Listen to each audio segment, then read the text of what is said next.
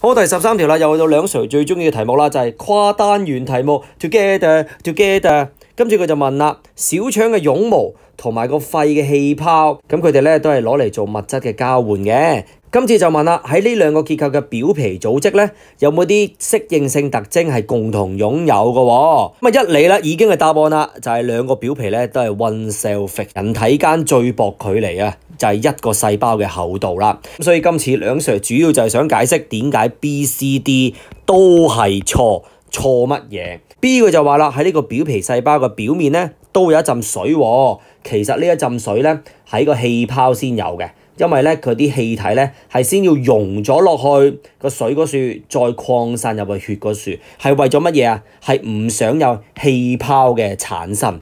因為你諗下啦，如果呢個血管入面咧有啲氣泡嘅話咧，就會塞鬼住咗你嘅血液流動啦，咁就 GG 噶啦。咁相反咧喺個 villi 嗰處，其實有冇呢浸水都冇所謂，係因為喺你個小腸入面已經係有水分啦。無論你係飲翻嚟啊，定還是喺呢個消化液嗰處。嚟 C 就話咧，啲表皮細胞就有好多嘅線粒體喎。喂，咁多線粒體做乜嘢先？呢度咧就去到第二個 concept 咯。食物吸收同埋氣體交換咧，其實係得食物吸收咧係需要能量攞嚟做下 active transport 嘅啫。但係氣體交換咧，其實就只係 diffusion 嚟嘅啫嘛。咁所以佢唔需要能量嘅。當然佢哋都係有 mitochondria， 但係今次個重點就係話佢有好多啊嘛。咁喺個肺泡嘅表皮細胞，佢又何解要咁多嘅線粒體咧？多都係嘥氣噶嘛。但係喺個小腸嘅絨毛表皮細胞咧，佢有多啲嘅線粒體咧，就可以釋放到啲能量，做一個快啲嘅食物吸收，呢個先係好處。所以 C 咧其實係關個 villi 嘅 epithelium 事，就唔關個 sacs 事嘅。跟住啦就去到呢個表皮細胞咧，就俾人改良過嘅喎，嗰個細胞膜，從而咧就增加表面面積。就牽涉第三個 concept 啦，就係我哋嘅 microvilli。我哋嘅絨毛嘅表皮細胞，佢個細胞膜咧就會再有多一啲細嘅絨毛 microvilli， 從而咧再增加大一啲嘅表面面積去吸嘢食嘅。但係啦，喺我哋個 sacs 嘅 epithelium 咧係冇呢一樣嘢嘅。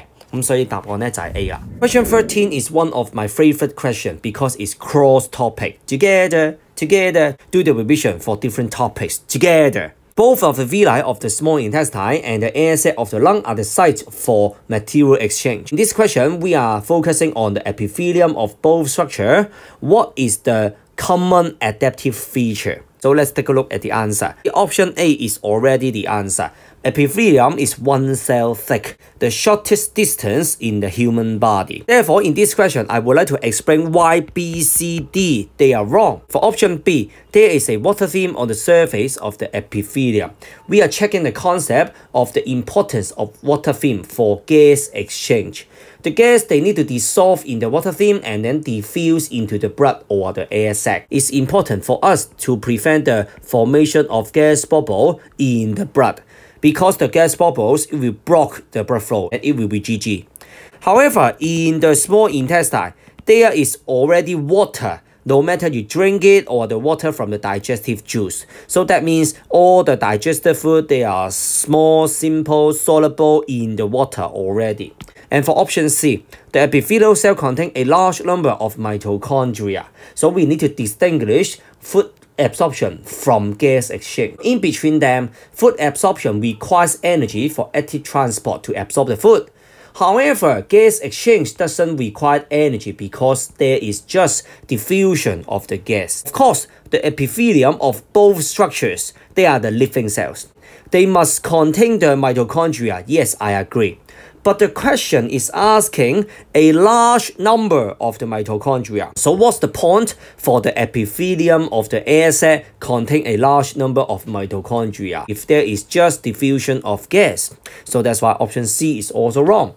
And for option D, the epithelial cells have a modified cell membrane to increase surface area. So in this part, we need to recall the concept of microvilli, which is the modified cell membrane of the epithelium cell of the villi to further increase the surface area for food absorption.